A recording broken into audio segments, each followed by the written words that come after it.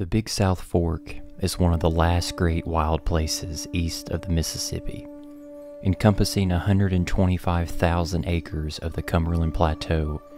This area boasts miles of scenic gorges and sandstone bluffs.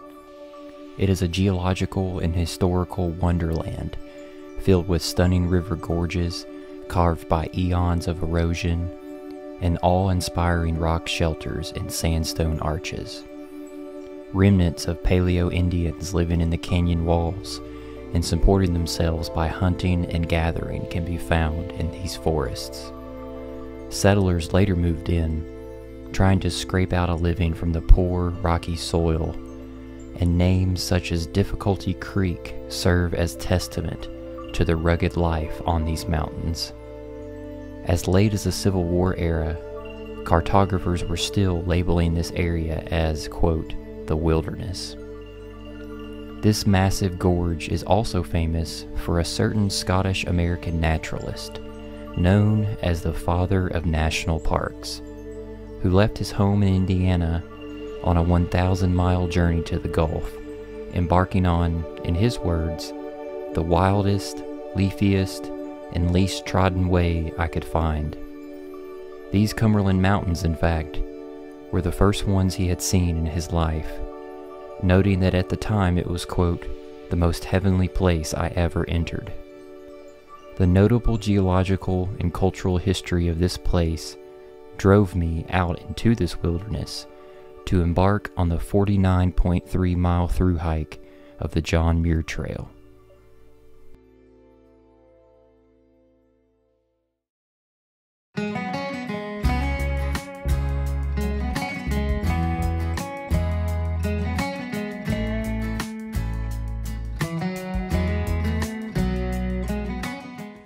I awoke long before dawn on January the 13th and drove 2.5 hours south to the northern terminus of the John Muir Trail, parking my truck just outside Pickett State Forest along Tennessee Highway 154.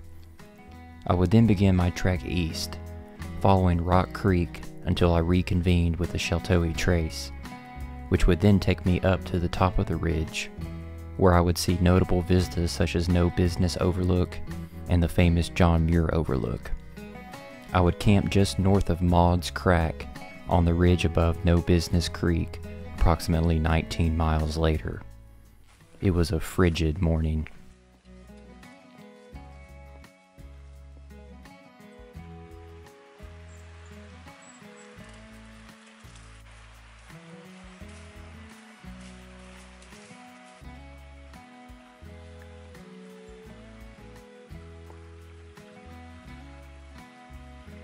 These first miles near Pickett were hard to follow, the trail bed almost invisible at times, and I would soon discover another challenge.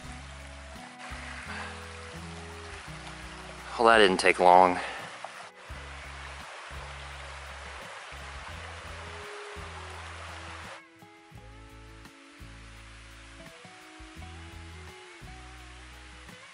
I'm not even a mile in yet, and I already have this growing concern about the water level on this trip. Let me just give you an example.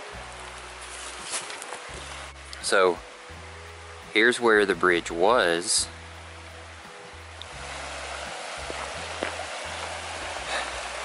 There's where the bridge is now. So if I'm going to do this trip, there is going to be a lot of water crossings in terrain like that. See how it goes.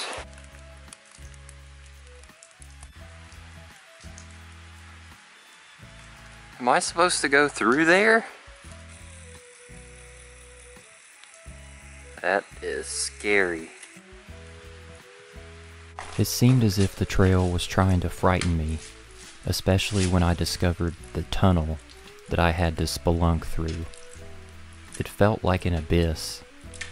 The shadows bouncing off the rock walls like mysterious creatures waiting to pounce. Needless to say, I didn't stay long.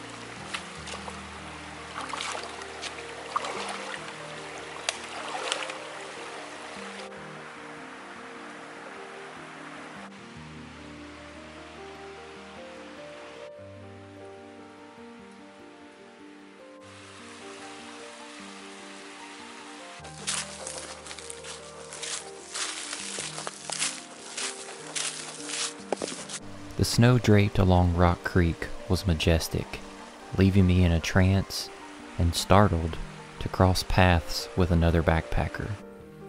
We forded Rock Creek again before parting to continue our own solo adventures.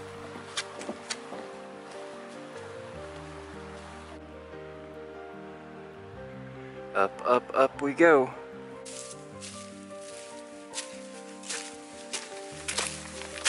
Light was just beginning to peek through the forest canopy when I merged onto the Sheltowee trace, which felt like being with an old friend.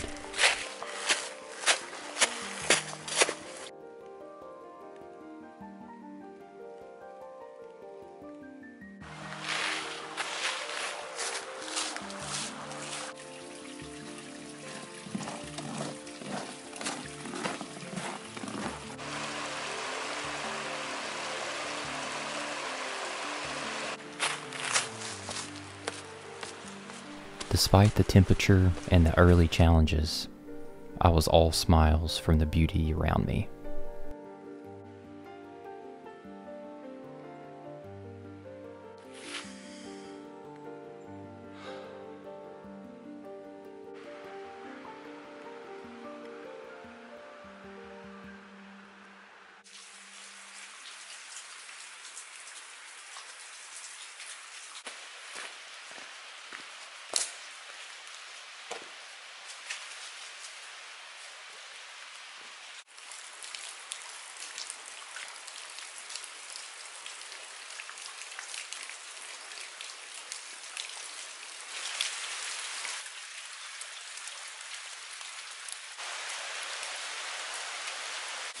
Massey Falls was a mighty little torrent of water, spraying a winter mist off the rocks as I passed by.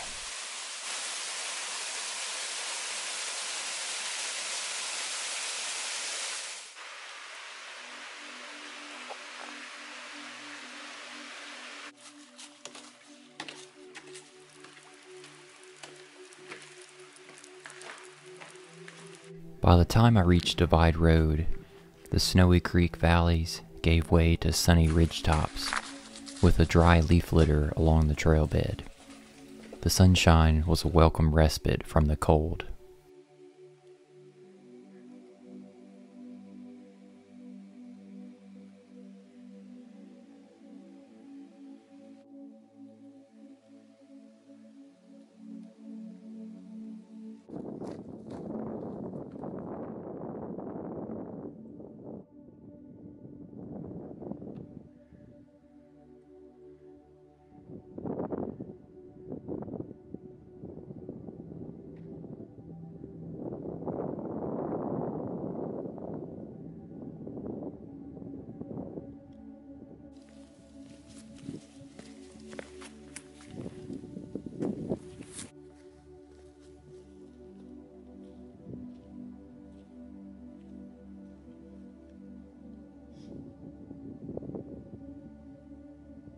My echoing yells were all the sounds I could utter at these overlooks. The beauty was silencing. Woo!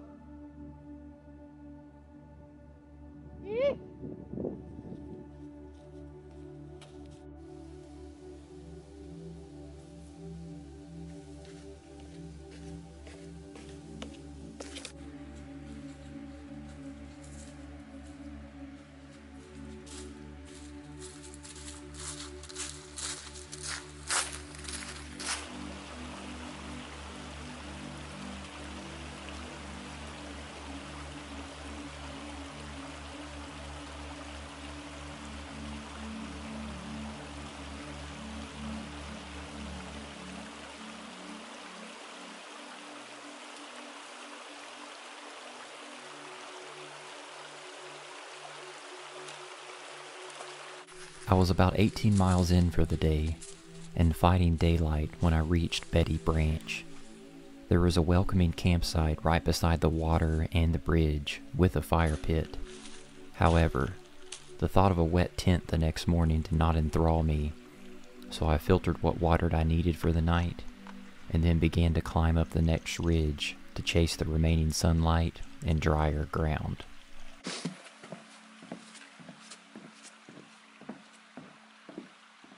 As I climbed, I realized that the ridge close to Maud's Crack was way steeper than I imagined. Not wanting to continue past 20 miles for the day, I found a small patch of flat ground along the saddle right off the trail and began to set up home for the night. I would soon encounter another challenge. So update, should have done a test stake in because didn't realize that just underneath this bed of leaves and organic matter is solid sandstone. Can't get the tent pitched. The woes of a tension tent. We're gonna do option 2 up on that little berm.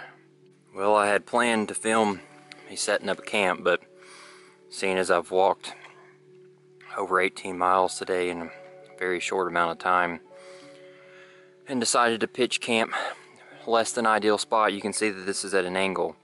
Here is my home for the night. Haven't decided if I'm going to do a fire or not, but man, I'm just ready to crawl in there and go to sleep.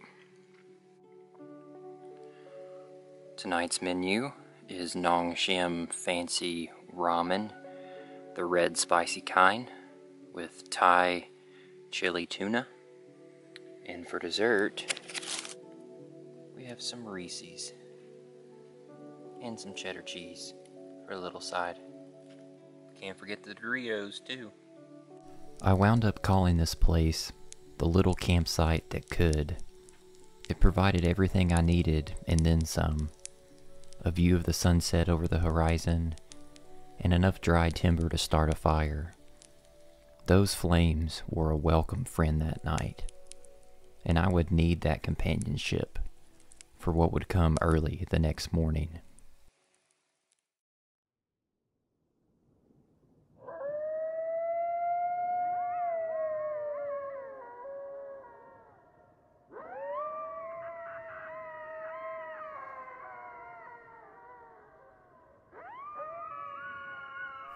I was startled awake by the sound of a screaming coyote less than 20 feet from my tent. Its companions responded to each bark and call down at the valley floor. I stopped breathing and remained frozen in place inside my sleeping bag in hopes that it would not come any closer. It continued screaming for several minutes before rejoining its pack. I was petrified.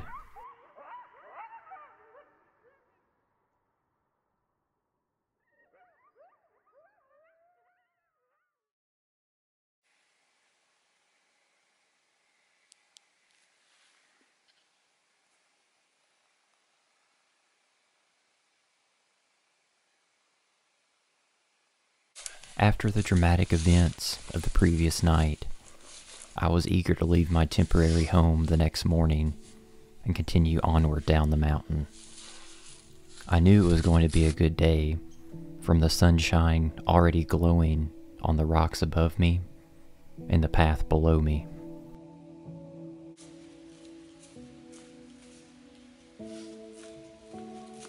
On day 2, I would travel approximately 16 miles, where I would reach the shores of the Big South Fork before climbing up to the top of the gorge again and walking the ridgeline for several miles, seeing some of the best vistas yet, before ending the day at Angel Falls Overlook and camping near Harvey Branch.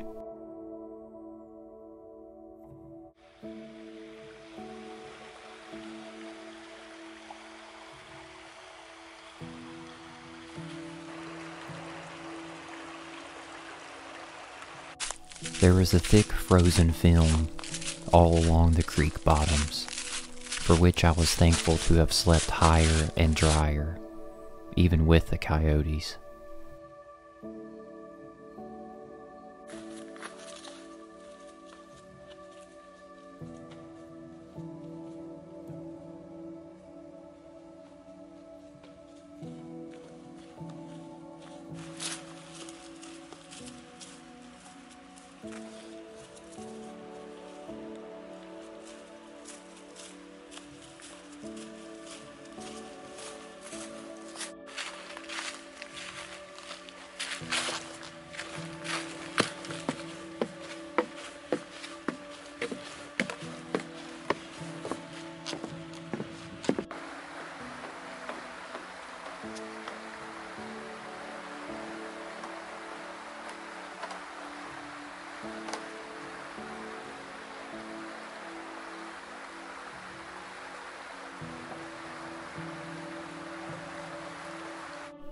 After successfully crossing Station Camp Creek, the climb back up to the main John Muir Trail was rather strenuous, with several hundred feet and many switchbacks to get to the top. I shed many layers and developed a good sweat as the day finally started to warm up.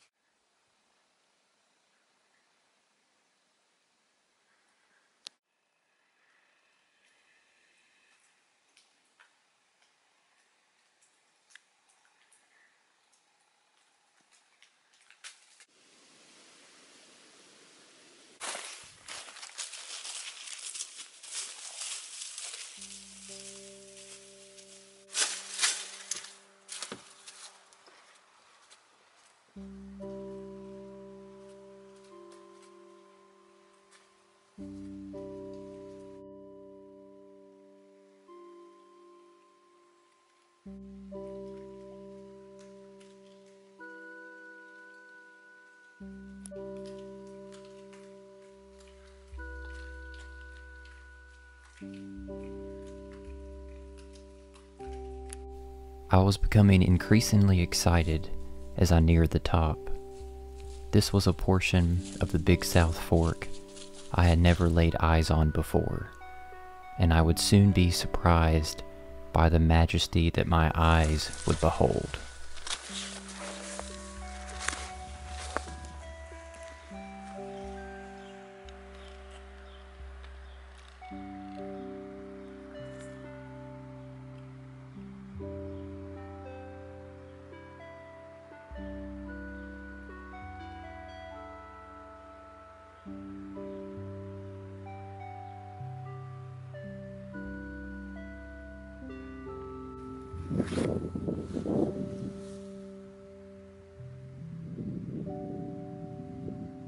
One of the best views I've ever seen.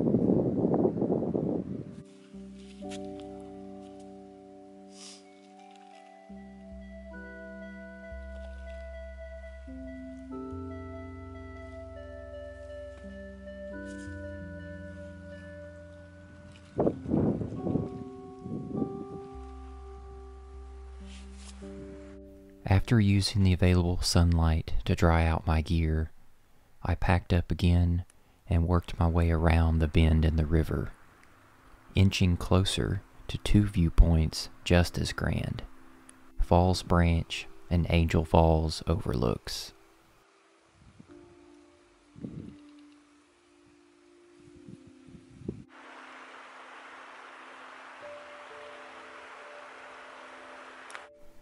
Memorials like this make it hard to believe that people established a livelihood on the tops of these rugged bluffs.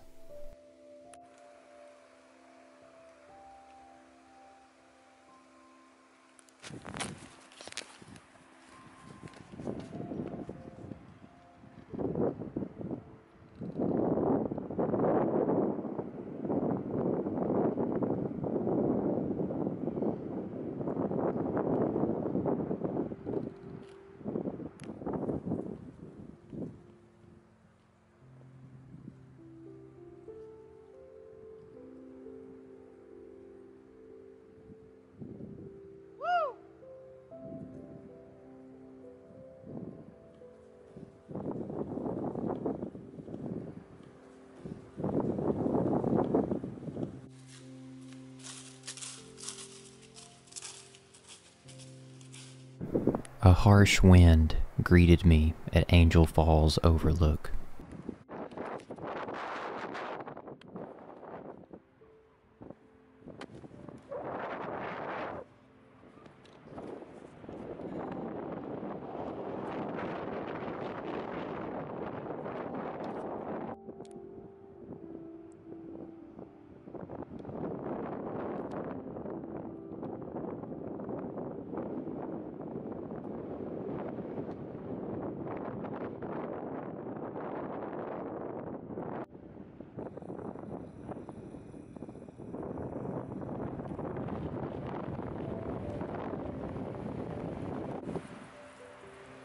This is Angel Falls Overlook, one of the highest points in the Big South Fork. Wind up here is crazy, 25-mile-an-hour winds.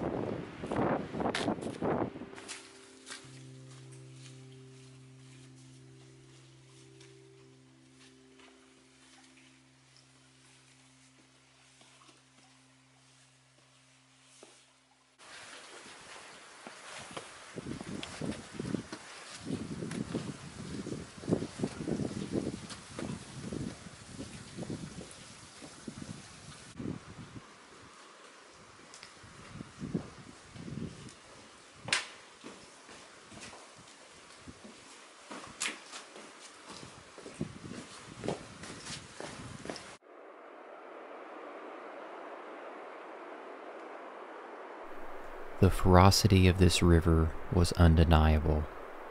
I was humbled and ready to get to camp.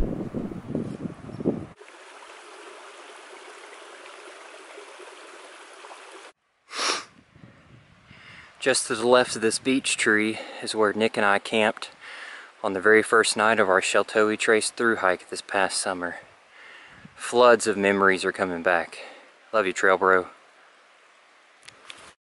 I camped just above that nostalgic site, with an unbelievable view of Angel Falls in the distance.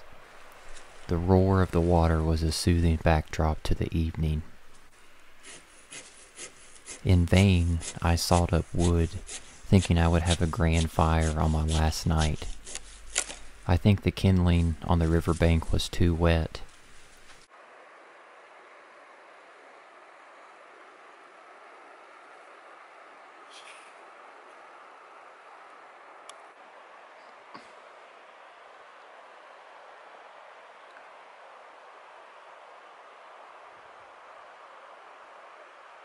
I wound up sitting in the dark to eat my dinner before crawling to bed. Tonight on the menu we have chicken broccoli pasta with fajita chicken and some of that cheddar cheese inside, and Cheetos. Could not get a fire going. I don't know whether all this wood is waterlogged or what, but tried and tried and tried, but guess we're eating in the dark. It rained for most of the night.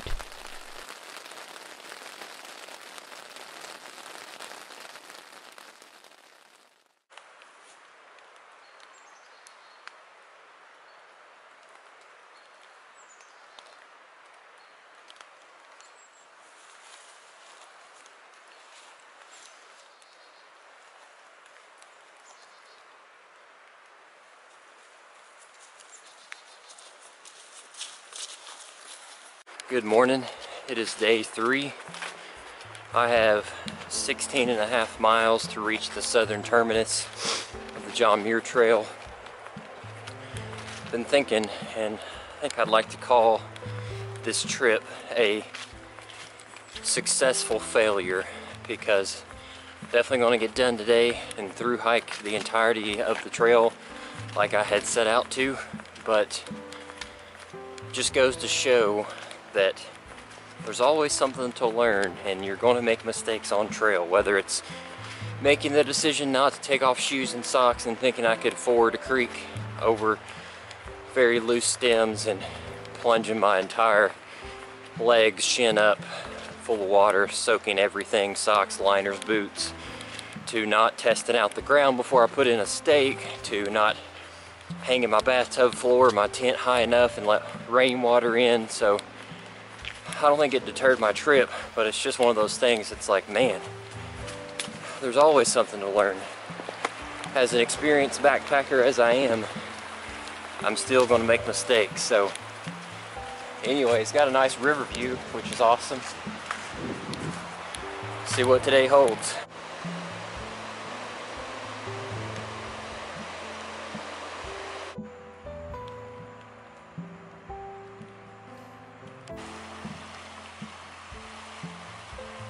It was a dreary morning. The previous night's rain had made the rocky trail slick as ice in spots, and the water level was moving faster than anticipated as I approached Leatherwood Ford.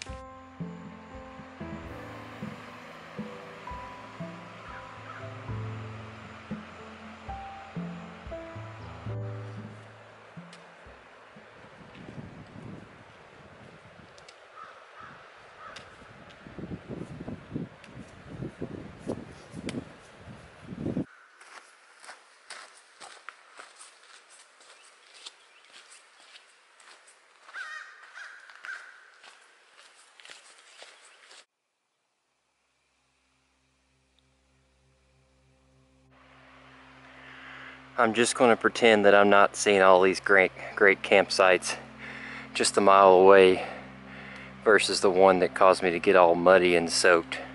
Just gonna keep walking.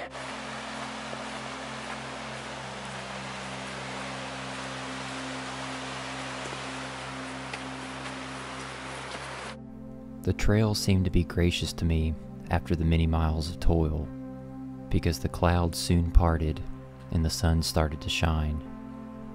I felt as if my path to the finish was being anointed in some way.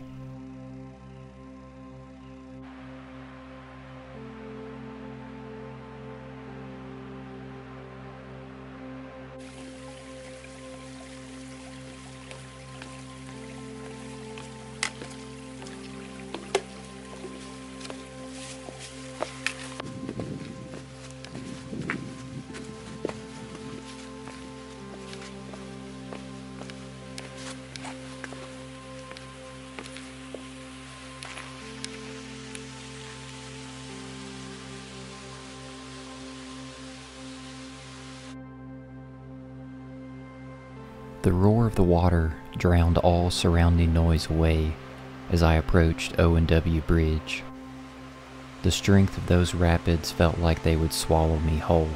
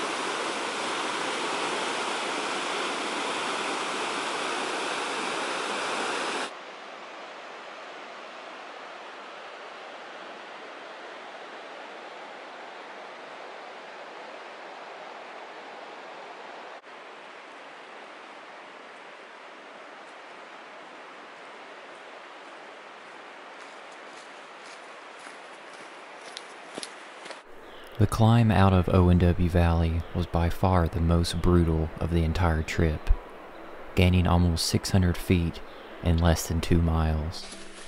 I was rewarded, though, by a stunning view of Jake's Falls along the way.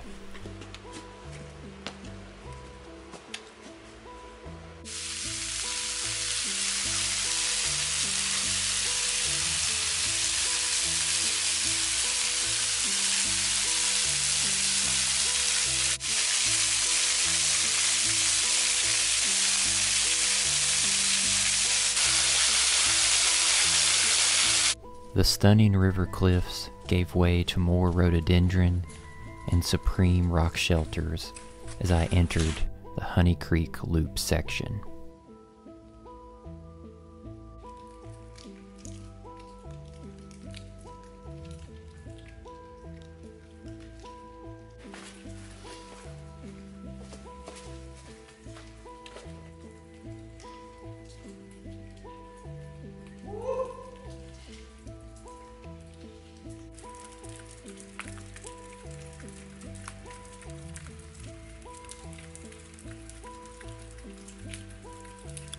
I was immersed in a cathedral of rock and moss and gushing water.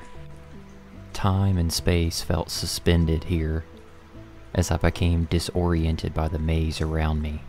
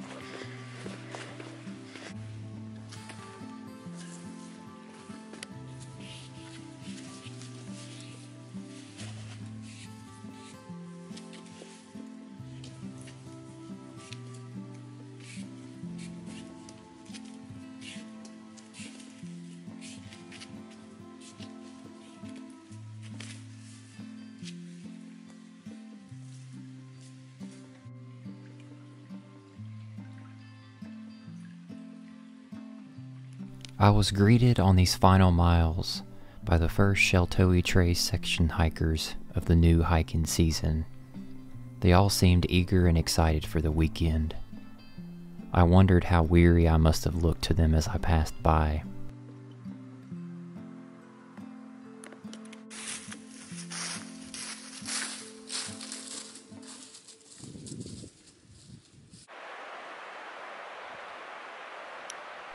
The Clear Fork and its surrounding rock shelters were my final companions to Burnt Mill Bridge.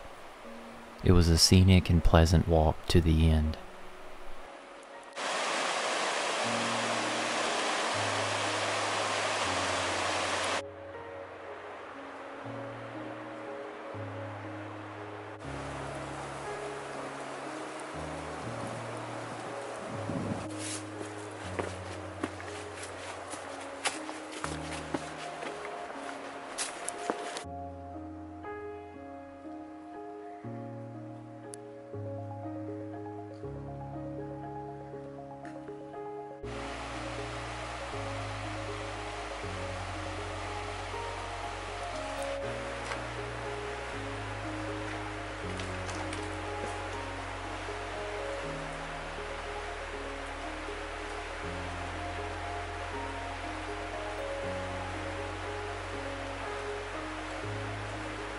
Physically and emotionally spent, I was on the verge of tears from elation and pain as I reached the terminus.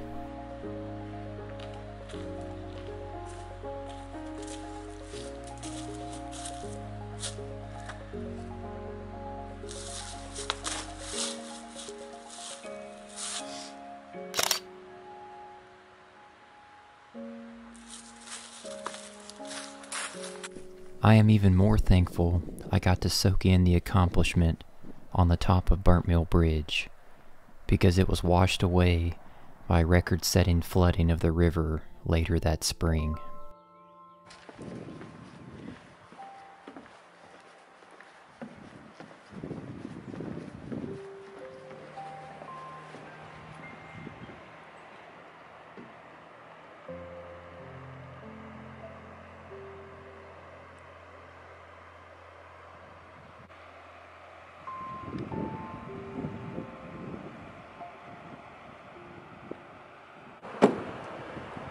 Hey, thank you for joining me on this through hike of the 49.3 mile John Muir Trail. What a wild, crazy, exciting, fun, gritty, dirty, nasty, challenging adventure this was. If you want to get your butt kicked in the best possible way, come on down to the Big South Fork. It'll really put you through the test. Hey, if you support this content, I'd really appreciate it if you subscribe to my channel. Hit that like button, send me a comment. I love talking to you all about the trail. And until next time, get outside, folks. It'll do you some good. The caravan has arrived! Woo! Hello there, Mr. Boone. How's your travels been? Hard and long. Glad you could make it. Me too. Been in a lot deeper spot. It could have been a lot of things could have been worse. It's the water.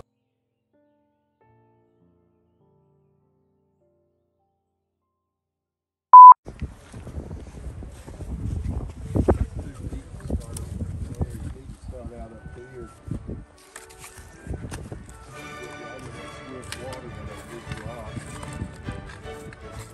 Release some cold water.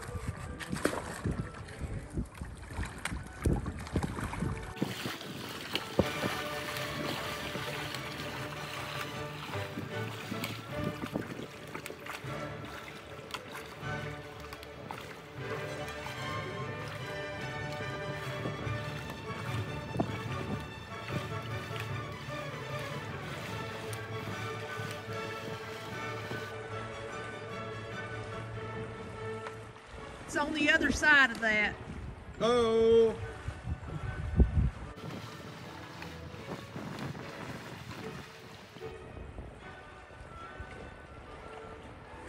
I'll just meet you on the other side. All right.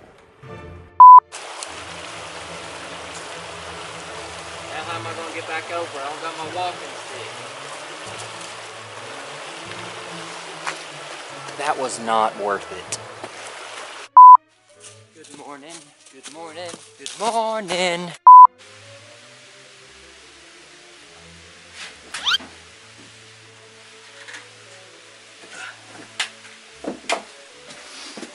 Sorry, that was not a good choice, but I didn't have a choice in the matter. Oh.